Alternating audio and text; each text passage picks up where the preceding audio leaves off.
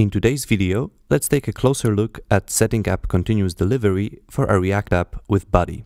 For our React app, we are going to use Dokusaurus 2, a static site generator that builds modern and functional documentation portals as single-page React apps.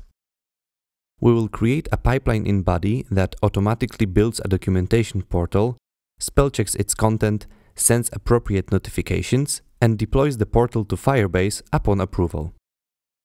Before we get to work, let's recap the three important concepts connected to development automation. Continuous integration is an approach where developers merge their changes to the main branch as often as they can and have them validated by a suite of automated tests. Continuous delivery takes the CI concept a step further and automatically builds the tested code and releases it to selected environments where you can deploy it with a click of a button. This is the approach we are looking at in this video. With continuous deployment, everything, including the deployment to selected environments, is completely automatic. One last thing before we start. Let's have a quick look at the things you will need to follow this guide. Okay, without further ado, let's do this. First, let's quickly create our documentation portal with Dokusaurus.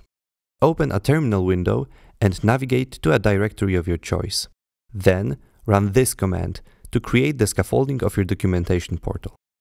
Actually, at this point, it is a fully functional yet basic documentation portal. You can check it out locally by running npm run start, which starts serving the app on localhost. Now it's up to you to write some great docs. While we are still looking at Dokusaurus, let's add a test. There's this Node Markdown spell check that won't be testing the app itself, but instead, it will check the content you write to make sure that no spelling mistakes end up in your documentation.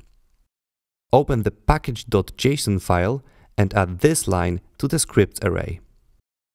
The next step is connecting the directory to Firebase and setting it up for hosting. Run this command to install Firebase CLI, and then this command to sign in to your account. Then run this command to connect the directory to your Firebase project. This triggers a series of choices you need to make to create a proper configuration. Finally, run this command to get a token that we will later use in Buddy. Save it somewhere for later.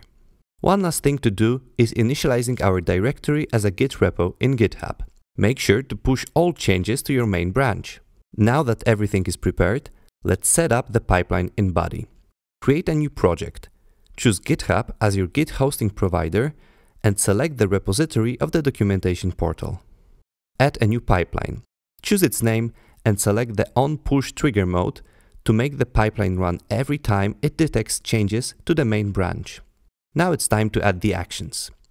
First, add a Node.js action and feed it these commands in the order you see on the screen. Following the order ensures that the portal won't be built if there are any spelling mistakes in the docs. Then, add a send email notification action.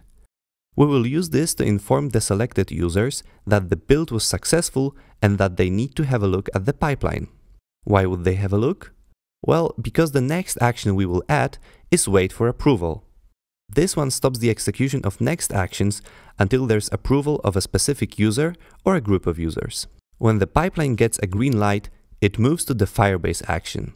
There, in the config, enter this command. This is where you will need the CI token you generated a couple of minutes ago. For the final action, let's add another send email notification action. This one is sent after the Firebase action runs successfully and is a great place to share the link to the freshly deployed documentation portal. Now, let's test the pipeline. I'm going to make a very apparent change to the content of the portal and push it to the main branch. You can see that the pipeline is triggered. I get a notification email on the specified email address, approve, and then get another email that lets me know that the portal is ready. As you can see, my changes are definitely there. We hope you enjoyed this quick look at setting up continuous delivery for a React app with Buddy. Thanks for watching.